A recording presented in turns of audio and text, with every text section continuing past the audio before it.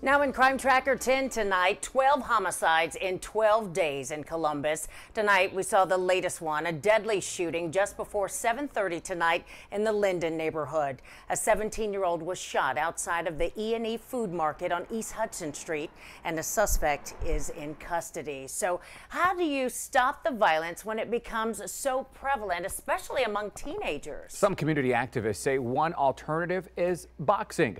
10 TV's Richard Solomon spoke to one trainer about using gloves instead of guns.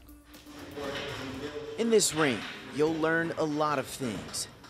When to throw a punch and what can come after one is thrown.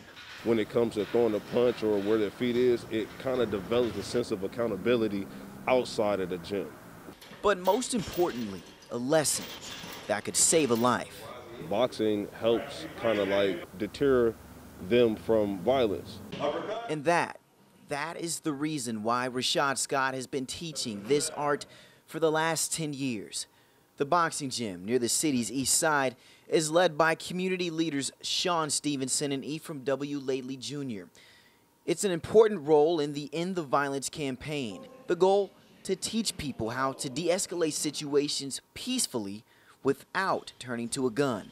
Fighting and learning how to fight kind of calms you down as an individual. And a lot of people, I feel like, they pick up guns because they don't know how to fight, like as a sense to protect themselves. And he says this method of discipline is needed now more than ever. Last year, Columbus had several homicides involving teens. Scott says learning these lessons at a young age can give a kid purpose. Because the idle time is the devil's playground.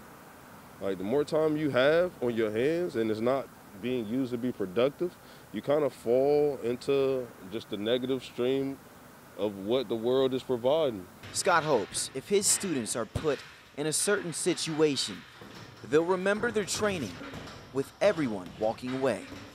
There's been a lot of lives that came through here, but there's been lives lost, and that's what keeps me motivated, and that's what keeps me going. Reporting in Columbus, Richard Solomon, 10 TV News. To find out where crime is happening in your neighborhood, make sure you use our interactive crime map at 10tv.com/crimetracker10.